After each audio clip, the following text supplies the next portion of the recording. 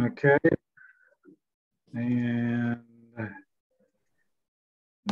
7 seconds, Mr. White. 5 seconds. And Mr. White, you're good to go. All right, thank you. All right, make a motion to accept the agenda for Scituate Board of Health, Monday, July 26, 2021, 6 a.m. Do I have a second? Second. All in favor? Aye. Aye. Aye. Okay. So let me just start. The first one is, in case it's the caller, discuss and vote 15 Manlot Road homeowner Andrew Cusau requesting a variance of Scituate private well regulations. Is Andrew on? If you're on mute, just have to hit the mute. If the caller is your individual, meaning Andrew, I have asked him or her to unmute, and they have not. Okay. So I'll leave on that one. The second one is discuss and vote 13 Greenfield Lane homeowner Peter McGeckran requesting a variance of Scituate private well regulations. Is Peter McGeckran on? Okay. So discuss and vote design hearings for 30 Concord Street, Morse Engineering representing homeowner request of installation of septic system requiring local upgrades and variances. And James, you're from Morse, right? That's correct. For the record, right. James Garfield, I'm an engineer at Morse Engineering. Let me pull up the share screen here so I can get the plan on for you guys. Oh, maybe we can't do that. Well, James, I'm sorry. I apologize, James. You should be able to now. Oh, okay. Thank you.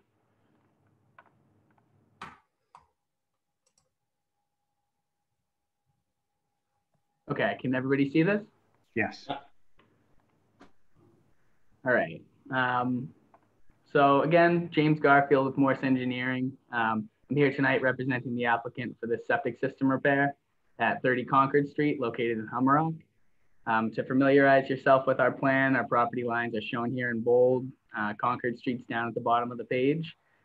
This is a 7,500 square foot lot. The existing 3-bedroom single family dwelling takes up a large portion of said lot. The existing site is located in Hummerock, serviced by a failing Title V cesspool, which exits out the rear of the building. And what we're proposing is a new 1,500 gallon septic tank, which will flow by gravity into a crushed stone leaching field.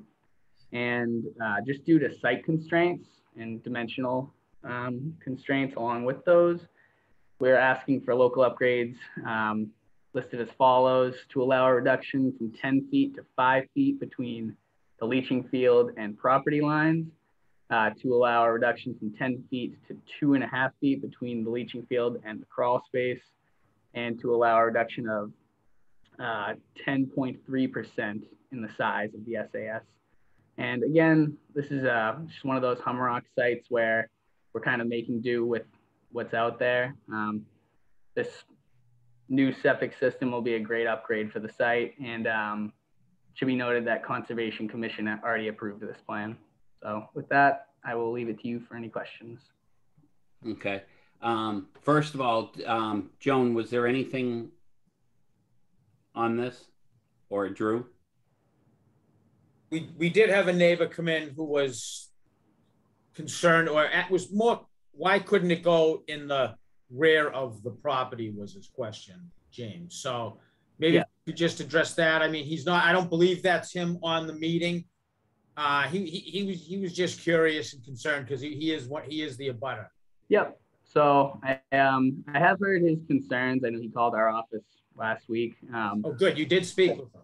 Yeah, I didn't speak with him specifically, but our office did. And essentially the gist of it is that, you know, this is a site in Hummerock where actual trees exist in the rear yard.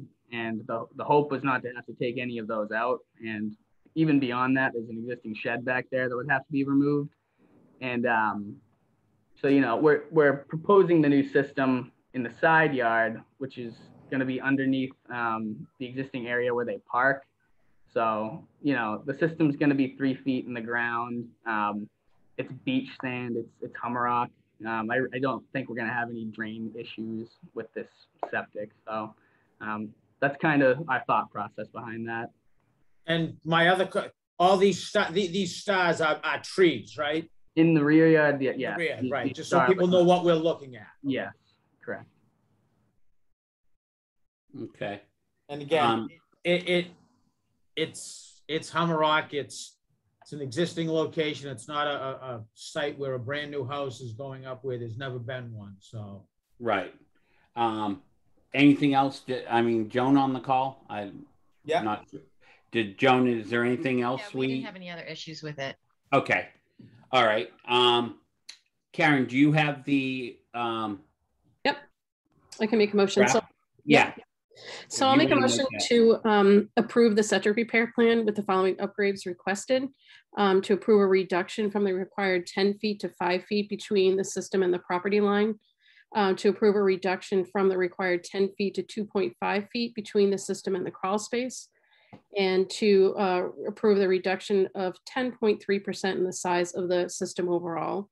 And this is pending, we said pending Conservation Commission approval, but you said that's already been approved. So if that's the case, we can waive that. And then yes, it engineers satisfactory revisions to the plan to address the Board of Health Administrative Review comments. Okay, so second, I second that. All in favor? Aye. Okay. So I think that's all set, James. Thanks. Great. Thank you, everyone. Okay. So I'm not sure if, let me go back to pull up my agenda. Has Andrew come on from representing 15 Manlot Road? There have been no new individuals enter this meeting. Okay. And Peter, so what, Drew or Joan, so we would just add these back to on the agenda. These would just go back on the agenda for our next meeting, and you can move on to Director's report. you want to do the old business first? Drew, do they have to vote to continue it? Oh yeah, because we do have discussion.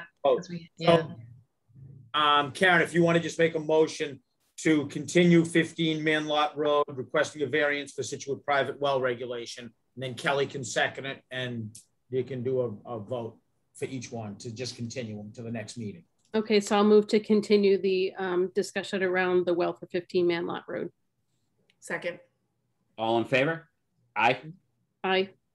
Okay, and then do the same for 13 Greenfield. So I'll make a motion to continue the agenda item for the well for 13 Greenfield to the next meeting. Second. All in favor? Aye. Aye. All right. So do you want to do director's report, Drew, or? Do you want me to do the director's report? Okay. Sure. So right now we have 16 plans under 45-day plan review, 13 awaiting Concom comments, 8 waiting for engineer revisions. And then we have 17 as-built that we're waiting for various signatures or different items on. And we have 26 systems in failure. It's great that we see, 30 Concord Street coming up, because that's a system in failure, and we get it off. And again, these numbers rotate every day, actually. So I'd like to just talk a little bit about COVID, and we're so lucky now that we have Karen and Kelly, who are both nurses. So if I get any of this information wrong, please do not hesitate to correct me on it, because it's valuable information. So, everyone's talking about the Delta variant, and the Delta variant is very, very serious. And when this whole thing started way back in March of 2020, the reason that we went into lockdown and shutdown is we wanted to prevent hospitalizations. We wanted to prevent people going into ICUs, and we wanted to prevent people being intubated. And at the height of this, so we did that in March on the 17th. On April 25th of 2020, we had 1,077 patients in ICU units. And that was an increase of 19 from the day before. We had 816 people being intubated that day. And that was 21 that were actually intubated just within the last 24 hours from the day before. Today, because of the vaccine, and people have gotten the vaccine, we have 32 patients in ICU units across the state. We have 14 patients being intubated right now. We can't force people to get the vaccine, but the vaccine is going to reduce hospitalizations and it's going to reduce morbidity. And that's what it's all about.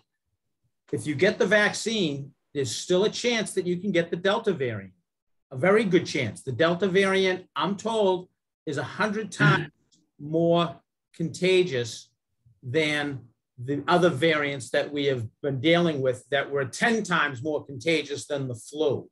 So this is 100 times more contagious, they're saying. But if you do have the vaccine, if you do have one of those 3 shots that are available anywhere, you are going to show it, your illness is going to be much less severe. You will not end up in the hospital. You will not end up being intubated. You will not end up in the ICU. So, you know, I implore people, don't listen to me. I can give you the facts about what the shot can do to help you. If you're not vaccinated right now, there's a really, really, really, really good chance that you're going to get the Delta variant. That's how contagious it is. It's down in states right now where their vaccination rates are below 40%. Massachusetts is right around, I think, like 60% or so. In Scituate, we have 12,713 people vaccinated as of last Thursday, I believe, when the results come in. Wintertime, we have about 18,000 people, 19,000 residents down here. These are residents that are full-time residents that call Scituate their home. We have a very good number of people vaccinated. It's that 18 to 45 age group that, and I'll be honest, if I was that age, now so I get a little sick, big deal. Well, the Delta variant is a lot more powerful than the other variants that are out there. And we're seeing a lot more younger people actually going into the hospital. And it's 99% people unvaccinated.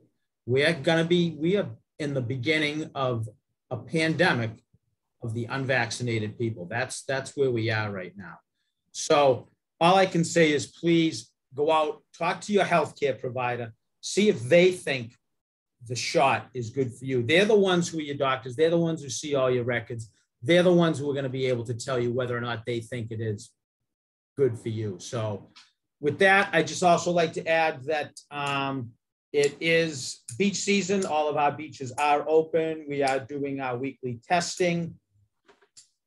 We did have to close down one of our beaches last week because of a high geomean.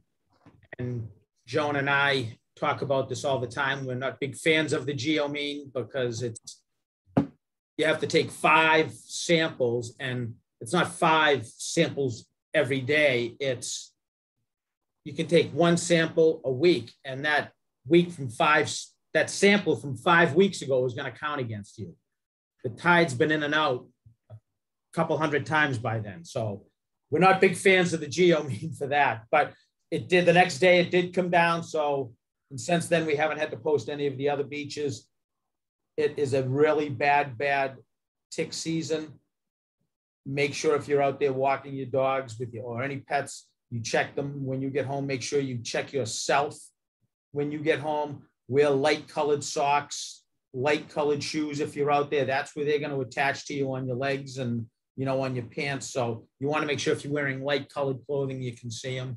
And Plymouth Mosquito Control is still doing their weekly spraying. And if you would like your street to be sprayed, you can just call Plymouth County Mosquito Control and they will make sure that it gets sprayed.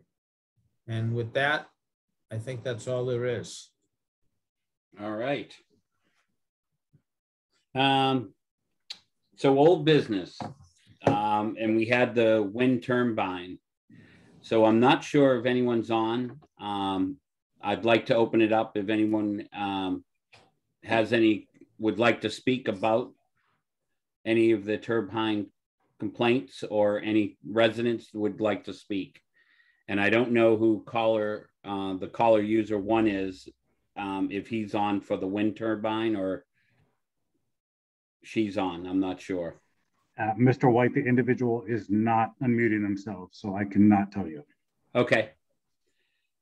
So I mean, I know we've had people in, we've had conversations, going back over a month ago. So I guess in my question, Drew, where no one's, I have something that we put together. I put together, and I don't know if I should read it and then just do a board members can act and just make a motion. Well, I think with something like this, we should wait until there is someone here. Okay. But I just don't think it's right not to. Right. Now, I guess my question is, were they aware? Keep it under old business, and we don't have to vote or anything. It's old business. It's on the agenda. Am I correct in that, Joan? She's nodding. Yes, yes. It's under old business. Yeah. You don't have to make any motion tonight. Okay. So I'll just leave this until someone comes on. Okay. From it. I guess we'll just make sure that's on the next meeting, and yep, we'll discuss and let anyone add on to it. And I do also have one. Oh, go ahead, because you haven't got to there yet. I'm sorry. Yeah. And then so we'll leave that on there. And then other businesses invoice approvals. Yes, I have 7 invoices for perk tests that need to be approved. They're between $210 and $280 each. So. Okay. I approve to have you second. Second. All in favor? Aye. Aye. Okay. Anything else? Anyone want to add anything, or Joan, or? Oh, all set. All right. So our next meeting, just to make sure, today's 26th, be August 9th. Is that right? Yes, I don't have the calendar in front of me, but I believe it's August 9th. Yeah. Yep. Okay. Yes, it is August 9th. All right. And then we'll put under the old business, the wind turbine. Okay. All right. Other than that, like to make a motion to close the Board of Health meeting for July 26th. Do I have a second? Second. All in favor? Aye. There we go. Welcome aboard, Kelly. Pretty easy, huh? You got it all down pat now? Sure.